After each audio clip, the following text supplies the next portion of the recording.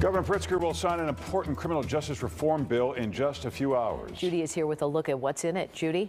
Good morning. When Governor Pritzker signs this bill, it will make Illinois among the few states that abolish cash bail. That is one of several provisions in House Bill 3653, which was written by the Black Caucus. Law enforcement groups urge the governor to veto the measure, which they say will make the state less safe. The General Assembly passed the package of criminal justice reforms last month during the final hours of the lame duck session. Pritzker, Chicago Mayor Lori Lightfoot, and Cook County State's Attorney Kim Foxx called it a step in the right direction. The bill's supporters say this will increase police accountability and address inequities. They have long argued cash bail, which would end by 2023, disproportionately affects the poor and people of color. Suspects arrested would get 3 phone calls instead of 1.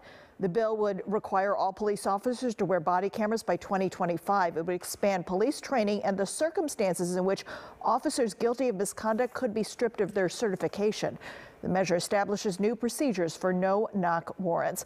Police organizations have blasted this bill, saying it would give crime suspects more advantages than police, would tie officers' hands in making arrests, and allows criminals to run free. Now, many of these provisions would take effect July 1st. Others would be phased in over 4 years. The bill signing is scheduled to happen at noon at Chicago State University. Back to you.